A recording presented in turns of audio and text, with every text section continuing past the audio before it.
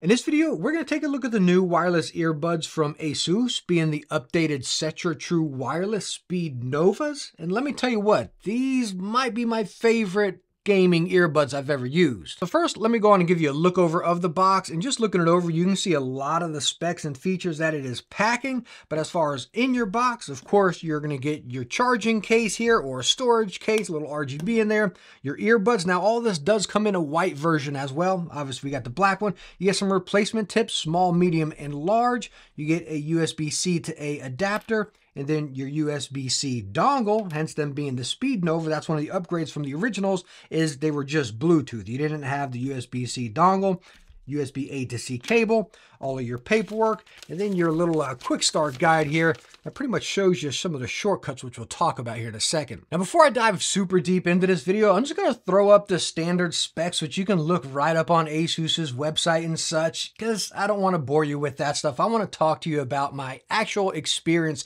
and how did those specs stand up to my actual gameplay and use with these buds. Now, the first thing I want to talk about, of course, is going to be comfort. And we're talking earbuds. I think it's, again, as far as the case and the earbuds as well, because you're going to be traveling with these as far as in your bag or whatever, in your pocket. And we put them on the scale, the case with the earbuds in, we're getting 58.1 grams. Again, that is with the earbuds in there. With the case alone, with no earbuds, we're getting 47.6 grams.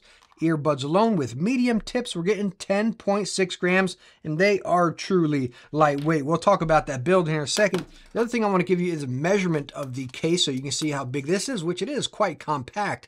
We're getting right at 53, we'll say 54 millimeters right there at the halfway mark. And then we'll get the width here. We are getting 57 millimeters.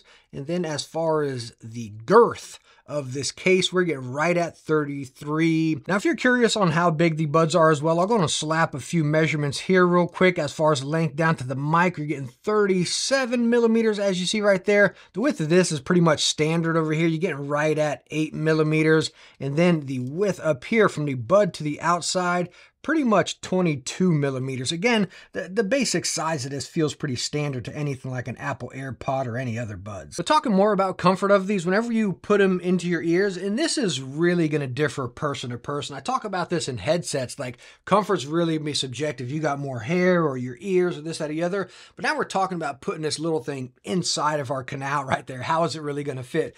But I'm just going to talk about my experience. I can't get in here and measure my ear.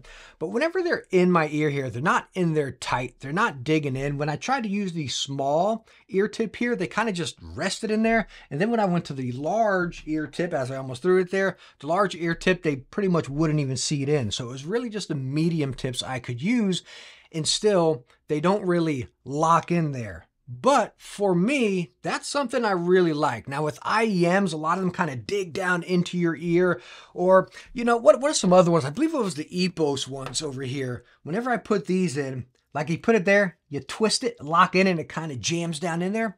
I personally don't like that. Now that is going to block out a whole lot more sound, which we'll talk about in the sound, but when something jams into your ear like that, you're really going to block out some of those outside sounds.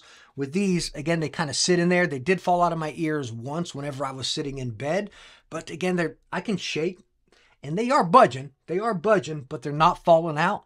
But again, I don't think I would recommend these for working out or going to the gym. But with my experience with them, I mean, they were incredibly comfortable. I never caught myself saying, yo, let me get these off. Oh, my ears are getting like sweaty and moist in there. Again, I just wanted to keep them in. Now, before we get into talking about the sound and how do they perform in gaming, I want to talk about the features and functions, because with any wireless earbud, that is a key experience and selling point with them. What are they packing? And my main time using them was with my phone, with the Rog Ally, and then I also used it on my PC and the PlayStation 5. But what I'm going to start off with is showing you the Armoury Crate app within my phone. Now, this is an iPhone 14 Pro Max here, and as you see, we just load up Armoury Crate. I can select the earbuds here. It's going to load up and then choose some of our options. As you see, we've got audio as far as sound optimization, some preset EQs, which we'll talk a lot more about this in sound.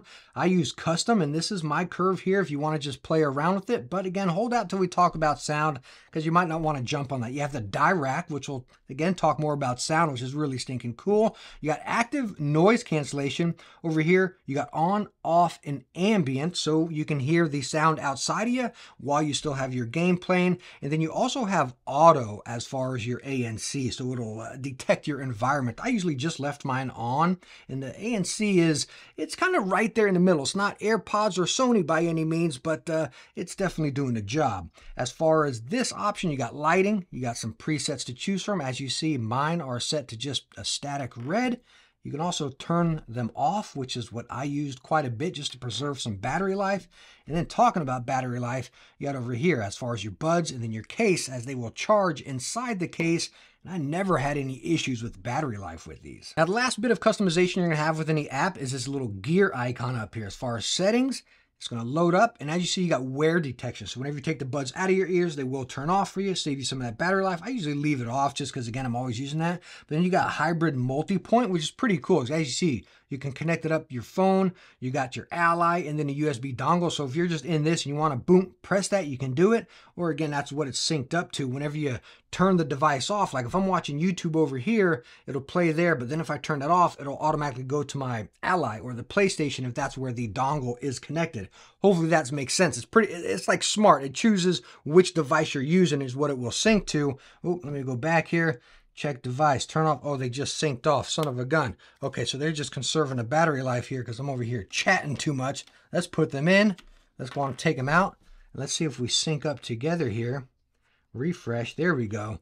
So as you see, it's just saving some of the battery life. But anyways, going back into our gear icon right here. You see you got the hybrid multi-point, which is that thing. The gesture, so this is as far as the button presses on it. You can see play once to tap, twice, ANC, 4 times for volume.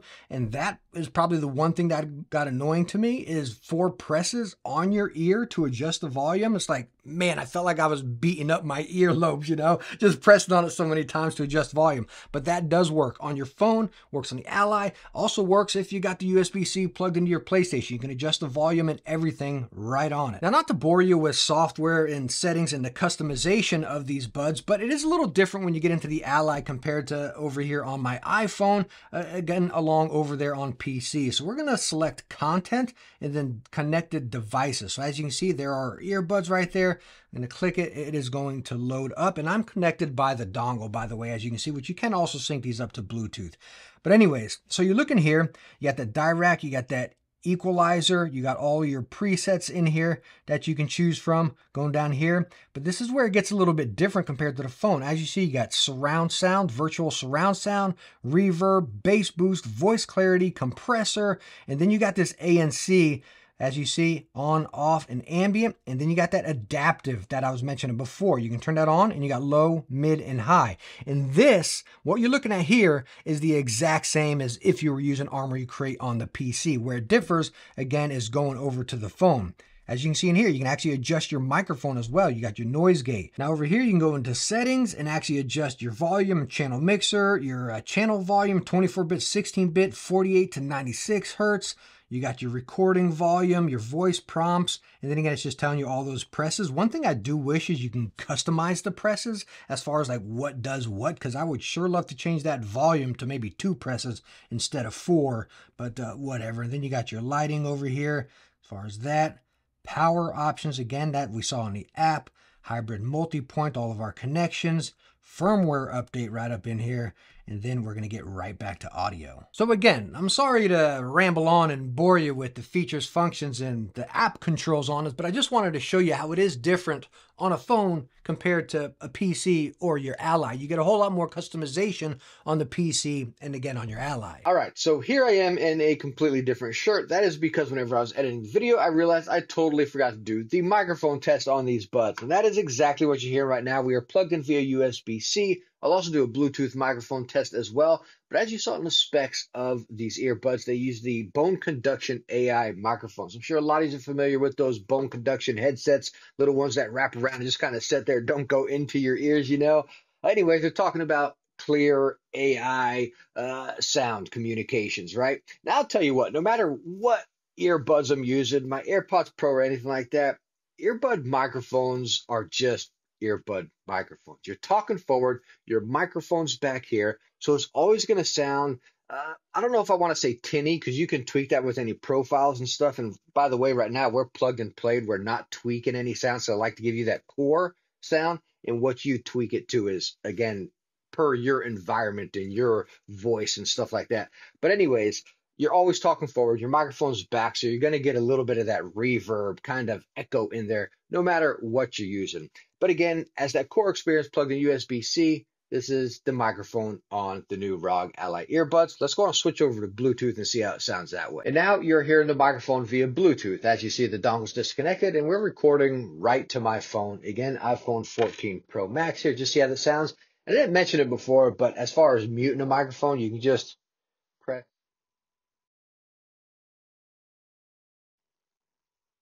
And now we are back on. I'm not sure if you got any audible tones whenever I was pressing it right there, but it's a single press to mute the microphone.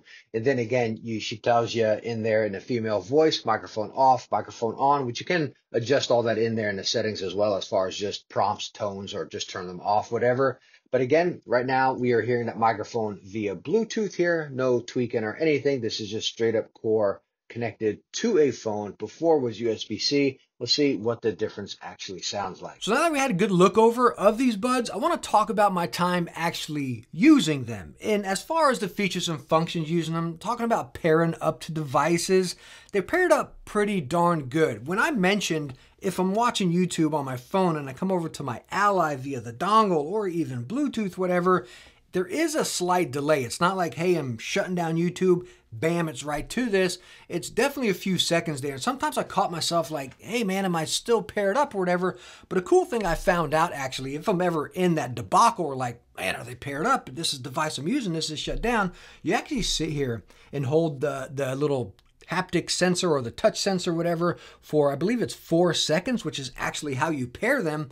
But right when you press that, it's going to go to whichever device you have active in rolling with sound, if that makes sense there. So pretty cool. If you ever get in that bind, just hold it for 4 seconds, bam, and you're going to pair up to, again, your PlayStation, your Ally, or whatever it may be. So I never really had an issue with connection. It just had that slight delay every now and then. Now, the other thing, as far as my time actually using these buds, is the battery life, where Asus is stating you get up to, I believe it's 48 hours. Of course, they're charging within the case and everything. They got the fast charge. I never ever had a battery issue with these. Again, you slap them right in the case, close them up, they're going to charge right in there. They also have QI charging, so super cool. Set it down on your charger in your car or something like that, and they're just going to charge. But of course, you can charge them by USB-C as well. I did pretty much all the time keep my RGB off on them. Just I didn't need it. Like, why drain a slight percentage of battery for that, even though it's minimal? I'm just like, why? I don't need it. I'm not seeing it, you know? But again, battery life was fantastic. And one other thing as far as features and functions with these earbuds, again, talking about using them Bluetooth or via the dongle, well, via Bluetooth, I still notice that slight delay. I don't know, I can notice it across anything, whether it be headsets.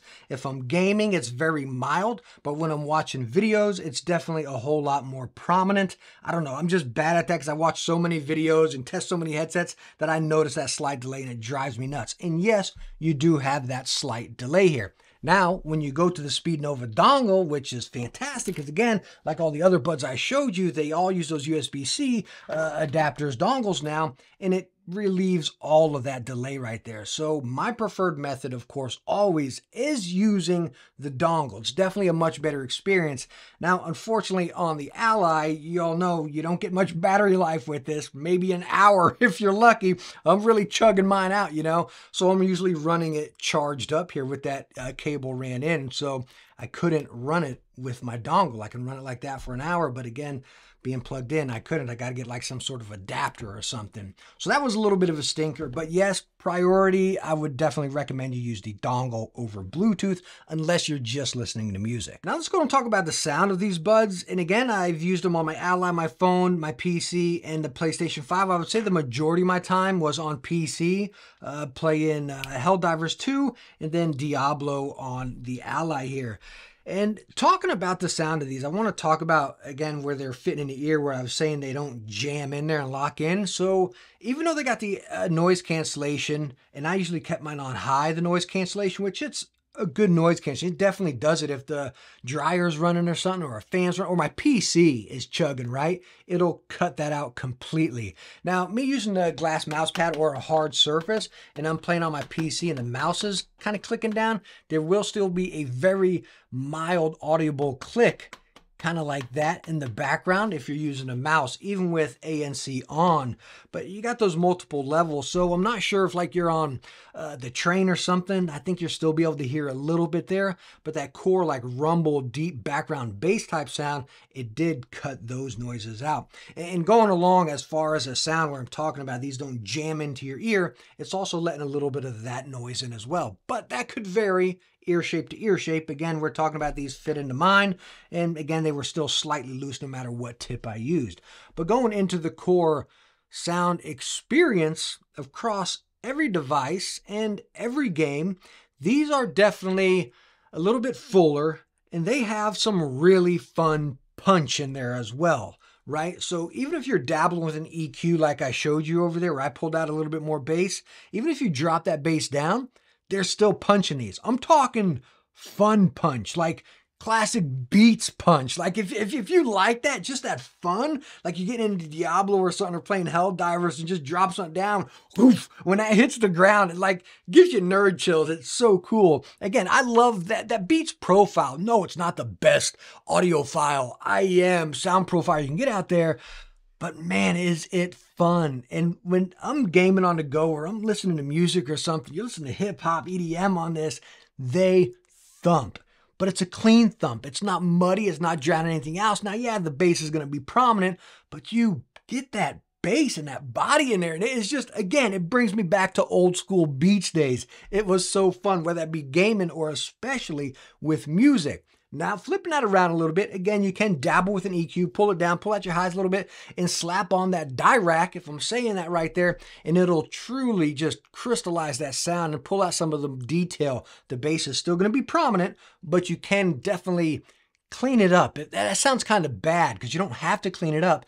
I would say it sparkles it up. It pulls out those highs and those details a little bit more. So that's what I really liked. I liked pulling out that bass with my EQ I showed you, and then slapping on die rack. And it was just, again, it was fun. It was fun. And that's what I look for when I'm using earbuds. This is not my primary audio source, even though I love using them. I'm going to continue using them. But again, on the go, I had so much fun with them. But side note, as I mentioned, my EQ and how I prefer my sound with the die rack and all of that, trust me, dabbling with an EQ with these, which I told you not to focus on that, because every little bit you adjust here with the die rack, with the clarity, with the bass boost, so on and so forth, it's just a straight up EQ, you can really, really tweak the sound of these to pull out more highs, more bass. Again, yes, they are centralized around that warm sound, a little bit more bass, but you can pull out that thump. You can pull out those highs and have great dialogue. It does it all, and every little bit you tweak in there truly adjusts them. So you're going to really be able to find a sound that you want. Again, you can refer to mine. You all know I prefer a little bit of highs, but on my buds, I prefer that fun, rumbly, punchy sound. So again, just play around with it. Don't put them in your ears and be like, I don't like these, or oh, I really like this. Give it some time, right? Delve into those settings and really adjust them and tweak them up. And I think you're going to have a lot of fun with them. But yes, you do got to tweak it game to game. Because if I was playing Hogwarts Legacy on the PlayStation 5, for example, like some of the settings, the 3D audio was set on the PlayStation. And then I looked in here and it was on here. And I'm just like, what the heck, man? This is like an echoey mess. It was chaos, right? So you had to get in there, adjust those settings, adjust these settings for that kind of game. And then you can get that great sound. And then coming over to Diablo, again, I'd have to pull out a different kind of sound for that. Because again, each profile, each setting was quite different for each game. So hopefully that made sense as far as the sound. The two biggest things you can take away within my ramble about sound is, number one, they are bass driven. I don't even want to say heavy because that just sounds bad, but they got some punch. They really have nice bass.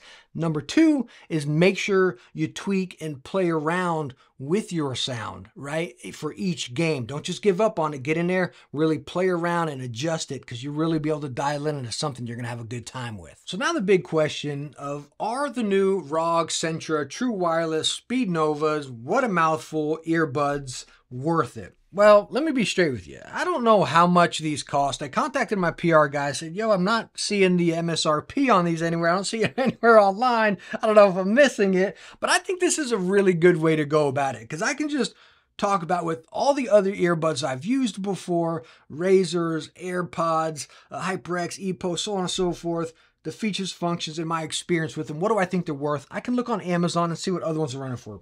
And it seems like $150 is kind of your point where you get a lot of options. You got other ones for $90 or $80. But again, it seems like $150. You got those one Razors that are $200. And the original ones were $100. So we can go off that, right? Talking the original ones being 100 and some of the other ones being 150. What I would like to see with the features, functions it's packing, USB-C, the wireless charge, and the Bluetooth, right? 130. I'd love, if these were 130, I'd say, yo, prime time, perfect. I could see these coming in around 150. Hopefully they're not more, because once you get into that $200 price range, like those other Razer ones, I think that gets a little bit iffy for earbuds. You know what I mean? I, again, would love to see these at 130, and I'd say, okay, complete win. 150, I'd be like, all right, not too bad. They're packing everything I want at that, but you have a lot of comparisons once you start getting to that $150 price. But one thing I can tell you is I honestly had a fantastic experience with these. I loved all the features and functions, the sound profile, I had a blast with them, the customization, the flexibility across all platforms. I had a blast with them. I really enjoy them. If I go to earbuds, these will be my primary ones right now. When I go out traveling, this is what I will take. Heck, I'll probably even leave my AirPods Pro at home. I just had such a good experience with these. I like them a lot. So I hope this video was able to help you out. If you got any more questions, please ask right down in the comments. Always glad to talk shop, and I hope you enjoyed it. And if you did, please hit that thumbs up. Don't forget to subscribe, and I hope to catch you in that next one. Bye now.